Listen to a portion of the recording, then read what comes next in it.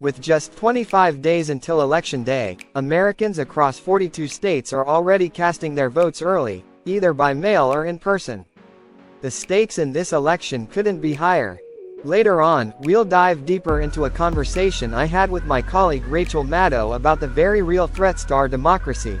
But first, let's examine how both presidential candidates are navigating these crucial final weeks of their campaigns. Both Kamala Harris and Donald Trump are vigorously campaigning.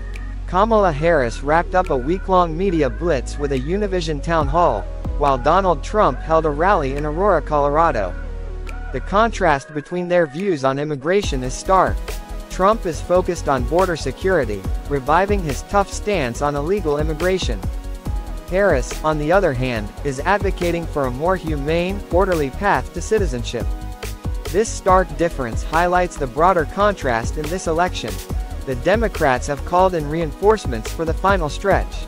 Bill Clinton is touring the South, hitting key states like Georgia and North Carolina. Meanwhile, Barack Obama, who headlined an event in Pittsburgh last night, is making multiple appearances for the Harris campaign. His message is clear. He understands the frustration among voters but warns against trusting Trump to shake things up in a positive way, especially given his track record of lies and disregard for the Constitution. Obama passionately urged people not to stay on the sidelines. Whether voters feel excited, anxious, or frustrated, the message was simple: get out and vote. This rallying cry is crucial for Kamala Harris, as Democrats still need to boost turnout among key voter groups, including African Americans.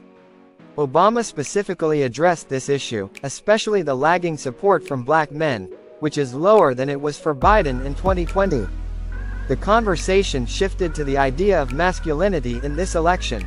On one side, there's Trump's toxic masculinity persona, all about bravado and domination.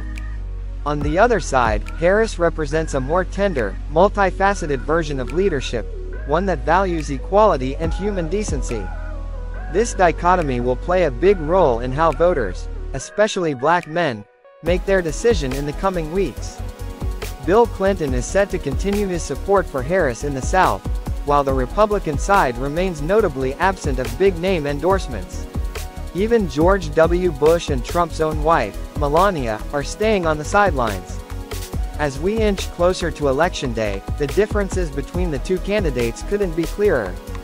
Whether it's immigration policy or leadership style, voters have a lot to consider. No matter where you stand, now is the time to make your voice heard. Vote, because this election will shape the future of America.